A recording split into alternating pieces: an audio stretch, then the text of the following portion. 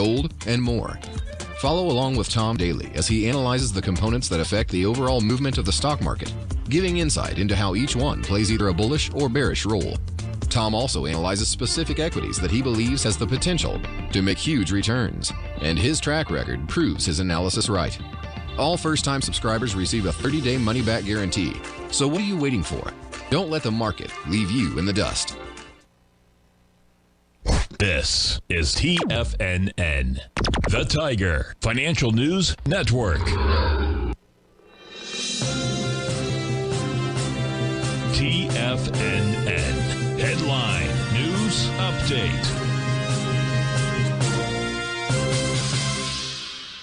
Welcome, folks. The Dow Industrials finished down 306, NASDAQ up 26, S&P's off 10. Gold contract down $19.50, traded at $2,187 an ounce.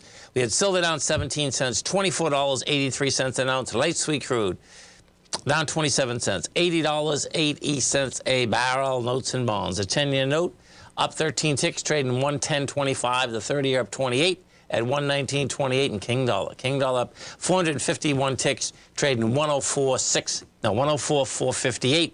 Euro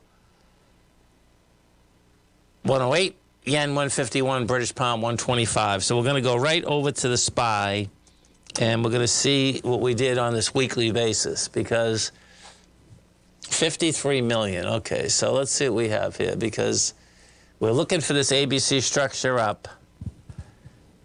And, okay, 334. Look at this, folks. We're going to get it. This is what the number is right now. 336.2. That's what we need on a weekly. And right now you get 333 plus 2. 336. So we'll get volume in here for about 15, 20 minutes. It looks to me like we're going to get it, though. Close call, though, man. And as one of Tiger's Dan was saying earlier, I'm not quite sure why. Yesterday we only needed 40 million in order to do it. We got 53 and it's still close. So there was some kind of adjustment inside of that amount of volume.